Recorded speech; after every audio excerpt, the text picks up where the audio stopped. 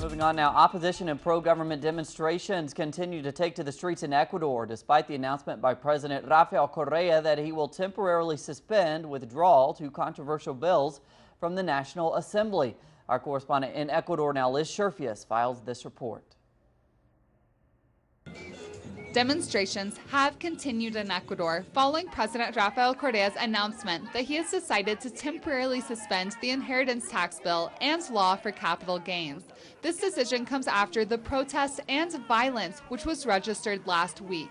President Correa said the temporary withdrawal of the bills seek to create stable conditions for the arrival of Pope Francis on July 5th.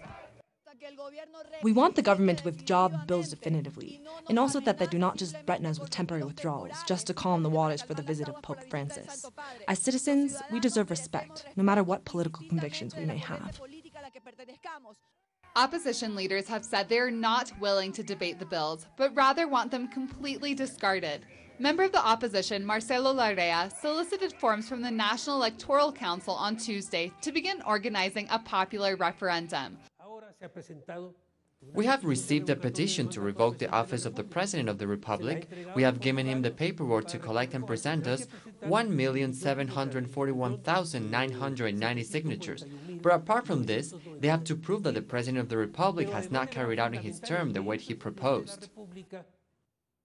Defenders of the citizens' revolution, on the other hand, have shown that they are open to debate these bills, which the government has assured will not affect the middle class or the poor. Carlos Baca of the September 30th Never Again Collective has said that his group and other social movements are organizing door-to-door brigades to promote dialogue, as well as national forums. I am inviting everyone to learn about these bills, to come to these forums. These will be forums where citizens, legislators, and other authorities will inform the public of what is the law of wealth distribution and capital gains in Ecuador.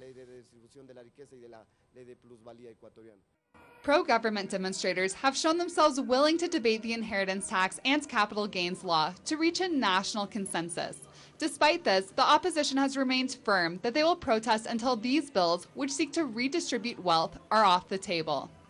Liz Sherfius, Telesur, Ecuador.